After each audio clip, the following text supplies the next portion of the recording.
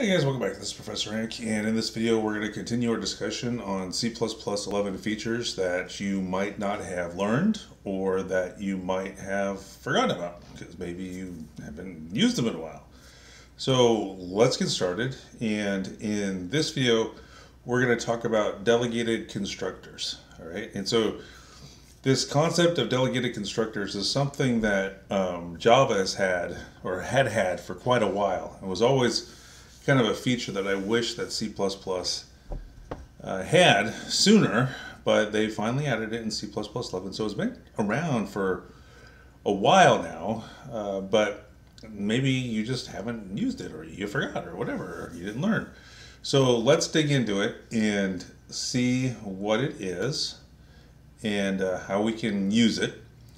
So let us say that you were writing a class, okay, and we'll call that class foo, okay, and let's say that you're going to have a default constructor and you're going to have an overloaded constructor, and the logic for both constructors was basically the same with maybe one minor detail, okay.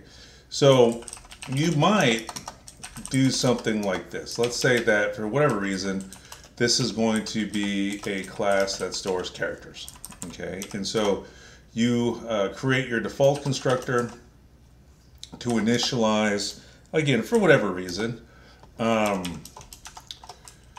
you initialize it to, or create it to initialize X, Y, and Z to exclamation point, okay, but you have a need for an overridden constructor, right, that is going to want to initialize X and Y to exclamation point, but Z is going to be different, okay. So then you might do something like this, X equals Y equals blah, and then you say this Z set to Z, right. So now you can use either one of these constructors to initialize it in a couple of different ways. Now let's add a friend extraction or overloaded, yeah, stream extraction operator. Let's see here. So operator, we'll do this guy. Const foo, and we'll call this F. Okay, and all that's going to do is just take the characters and put them in the stream. So I meant to say stream insertion operator. Okay, so we'll do something like this. We'll say put in there just so we can see the output.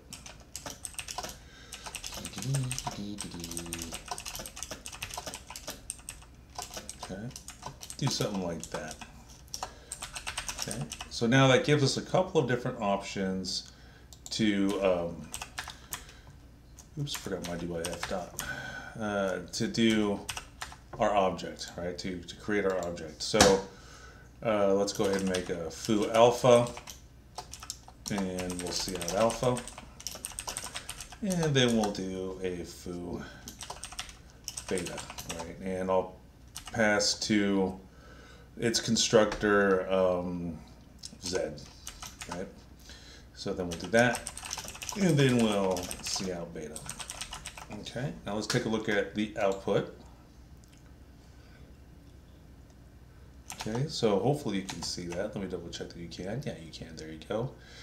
So you can see that we can use this in a couple of different ways, right? Now, here's the problem.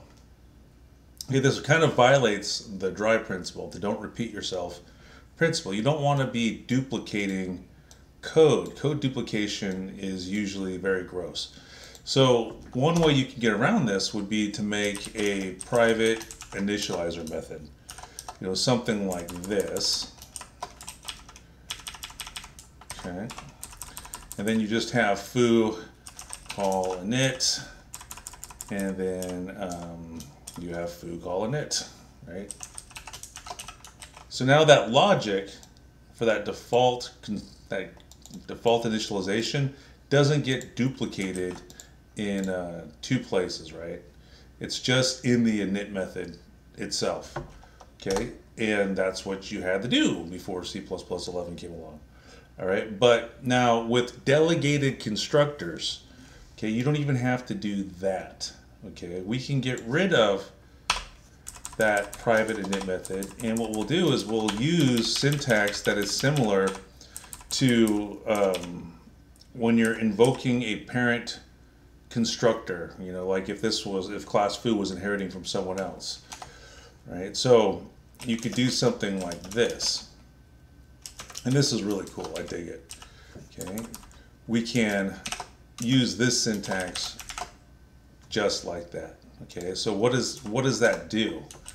Well, when the overloaded constructor gets invoked, then it calls the default constructor, or whichever constructor you specify here. In this case, we only have the two constructors just to, you know, keep it simple and give you an example. And they're both doing silly things just for the example. But that causes the default constructor to get called first. And so then x equals y equals z will be assigned the exclamation point, and then the overloaded constructor will assign or overwrite that exclamation point with the z argument.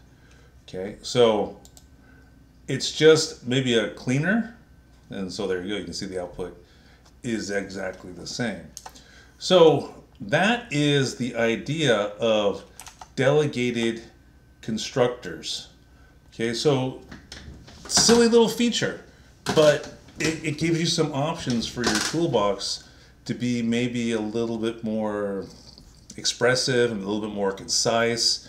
It's an option that you have to make your code just that much more neat, right? And it's something that I think C++11 stole from Java, along with range-based for loops, for example. So it's cool. I'm glad that they added it into the language.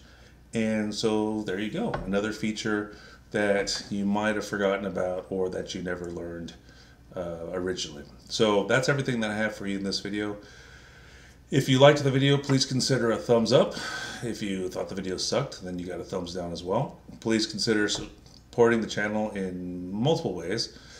You can leave a comment, you can subscribe, you can join membership, you can all kinds of different ways, right? Check the description below.